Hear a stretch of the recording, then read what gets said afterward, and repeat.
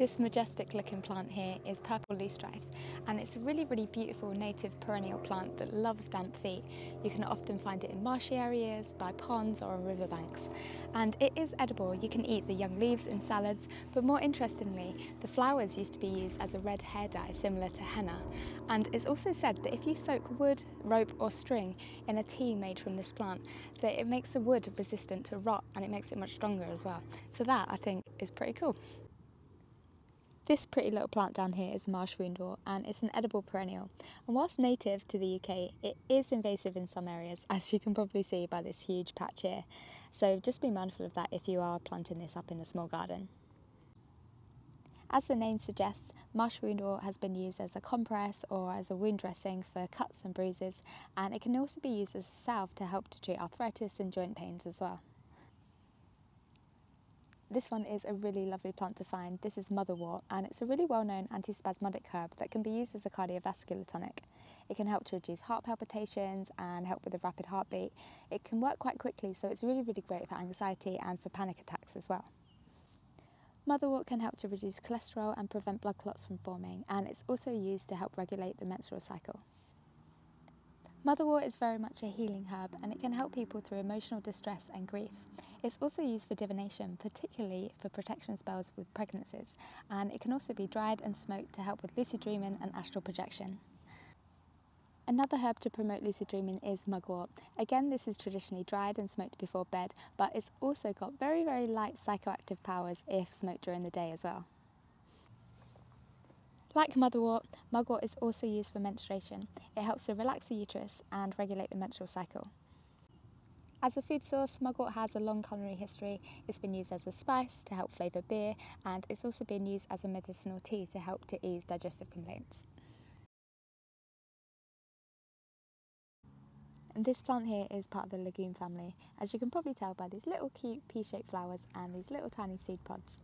This is goat's rue, and it grows absolutely everywhere here. Legend has it from the old gardeners on the allotment site that back at the turn of the century, old horticultural traders used to go to the poorer parts of the city, to the factory workers, and sell off all of their undesirable plants like the goat's rue and tansy and feverfew. And that is apparently why there is so much of it all over, and especially in these fields and woodlands behind the allotment site.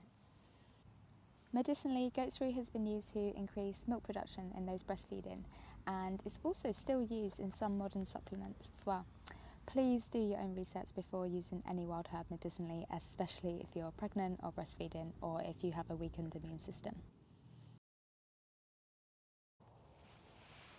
The hogweed seeds have all started to come out now.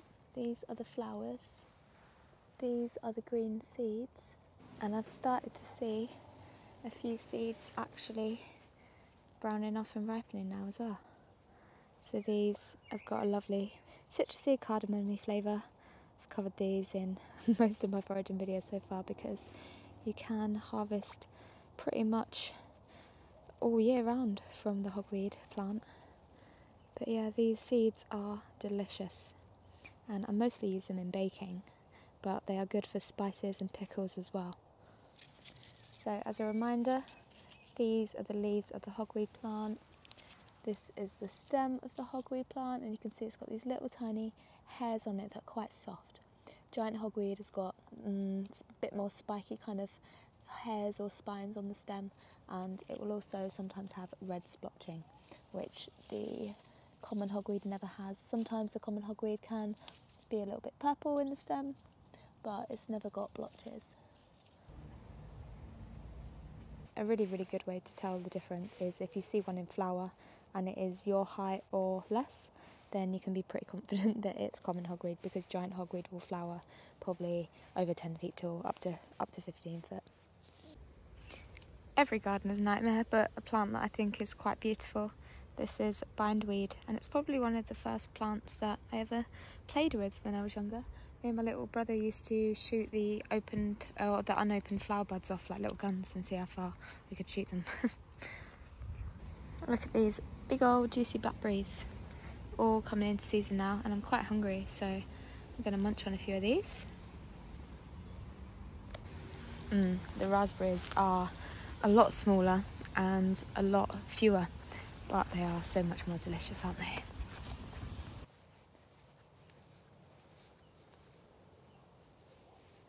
Found a rowan tree.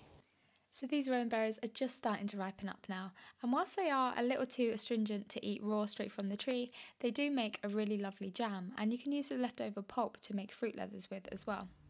Rowan berries often fruit at the same time as crab apples and plums, so you can use those fruits to sweeten up the jams a little bit if you find them a bit too bitter for your tastes. So the rowan tree is a pretty easy one to identify. It's got a shiny grey bark and these pretty distinguishable pinnate leaves that are made up of opposing leaflets and a terminal leaflet at the end of the leaf there. The berries hang in drooping clusters on the tree and are quite a bright orangey reddy colour, and they've got quite a distinguishable little star mark at the bottom, and they just look like little tiny clusters of apples. So in stark contrast to the delicate leaves of the rowan tree, we've got the pretty robust and leathery leaves of the hazelnut. And these are hazelnuts. They are actually pretty ripe and ready to pick at the moment. You might be thinking they look a bit pale and not quite ripe, but actually these are the perfect time to harvest if you want to be beating the squirrels to them. Hazelnuts can be harvested as soon as they've turned from their green colour to this kind of whitish colour, and if you pick them and dry them out on a single layer in a dehydrator or really low on the oven, or just on the side if it's quite warm and dry in your house, they will dry probably in about a week to 2 weeks. And just make sure they're really dry before you do put them into storage. I've still got some hazelnuts that I harvested from last year, and if you do store them properly then they can last for years. This tree or shrub here is the Guelder Rose, and back in spring it had these beautiful big hydrangea-like flowers, but now it's got these beautiful big bunches of berries, and they're starting off these kind of yellowy orange colour, and they'll ripen to a deep red later on in the summer. And these berries, when they are raw, they've got a really gross smell and they're quite toxic, but once they're cooked they make a really lovely addition to kind of roast dinners and sandwiches and things like that. They have got quite a bitter flavour, and one that some people may need to get used to, but they are quite delicious.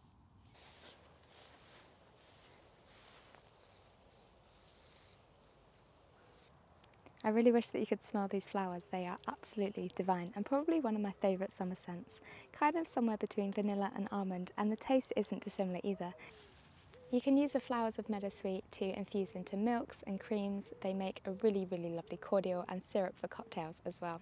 They can be used to top your cakes with when you're baking, and they've also been used for joint pain and arthritis as well. Oh, sorry Mr. B. I nearly bagged you up then, didn't I? Go on then, go on to this flower. There we go. I'm harvesting some of this meadowsweet today to infuse into my rhubarb jam that I'm going to be making later, and also probably a couple of syrups for cocktails throughout the year as well. You want to be harvesting the flowers that are just opened, and you want to make sure that you're doing that on a dry day as well, because all of the flavour is in the pollen, much like the elderflower and lots of other flowers that you use to make your syrups and things like that with. Meadowsweet's really easy to identify.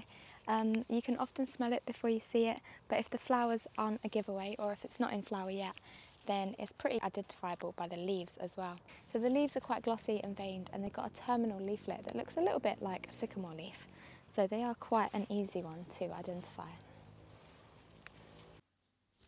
Meadowsweet contains salicylic acid, so much like aspirin has anti-inflammatory and pain-relieving properties. A balm can be made by infusing the crushed plant into oil and mixing that with beeswax or soy wax to make a salve to help treat pain and joint stiffness. Salicylic acid is also a really common ingredient in facial cleansers and spot creams, which makes meadowsweet a really useful ingredient for homemade cosmetics as well. Probably the last one of the day that I want to show you, because it's on the pathway as I walk back home, and this is pineapple weed, and it is absolutely beautiful little plant. It's in the chamomile family, so it has the same kind of calming, soothing, sedative effects of chamomile, but this has the added benefit of tasting and smelling just like pineapple. Just about to go home, and look at that. Alright, little jackpot. Some chanterelles in a new little spot as well. Didn't know they were here. Look at these. There's some big ones here. Oh my god. So sick.